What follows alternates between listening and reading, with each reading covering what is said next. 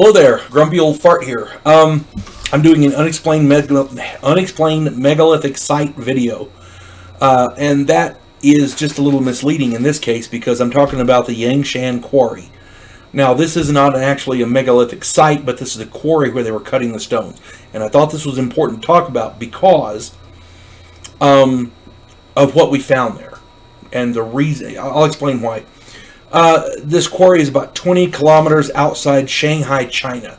It's been in use for centuries. They've been using it to build different places, different cities, that kind of thing, different buildings and what all. But what's odd about this quarry is the size of the blocks that the ancient cutters were shaping. This was they were trying to make a statue, and it's in 3 pieces. Okay. The head of this statue is 10.7 meters tall. It weighs it is 20.3 meters wide, and it is 8.4 meters thick, and it weighs 6,118 metric tons. 6,000 tons. Okay, that's 1.2 million pounds. Wait, it's metric tons. Regular tons would be 1.2 million. I'm not sure what the metric tons is. I think it's 1,500. Well, anyway, the point I'm getting at is it's a damn lot of weight. The body is 49.4 meters long. It's 10.7 meters wide and 4.4 meters thick, and it weighs 8,799 metric tons. But the really impressive one is the base. The base is 30.35 meters long, 13 meters thick, and 16 meters tall. This thing weighs 16,250 metric tons.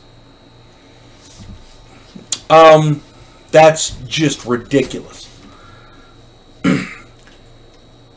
If they were cutting small pieces to build a big statue, that would be one thing. But none of these blocks were finished, but the work done underneath to try to free these massive stones from the bedrock suggests that they had the intention of actually moving them in one piece, these 3 pieces. Okay, that's just damn ridiculous. 16,000 metric tons. We couldn't move any of these enormous blocks today. I don't understand how they could have planned to move them back then. And they apparently was started in... these blocks were being cut around 1400, 1405, something like that. And apparently they had the intention of moving them. They had to have had a plan. You don't cut a stone like that without knowing how you're going to move it.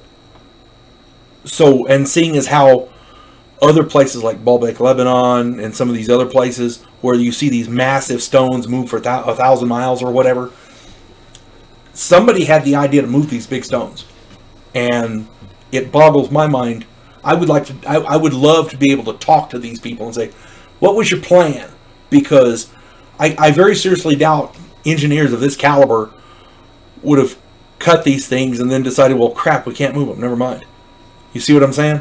I can see the work being stopped for a 1,000 different reasons, but if they were cutting them and fashioning them and then cutting them out of the bedrock like that, they intended to move them. They had a plan to move them, and I'd like to know what that plan was, because our heavy lift machinery today can't do that. Not on that scale. That's just ridiculous. Something to think about. Somebody back then had the plan. You folks have a good day. God bless one and all.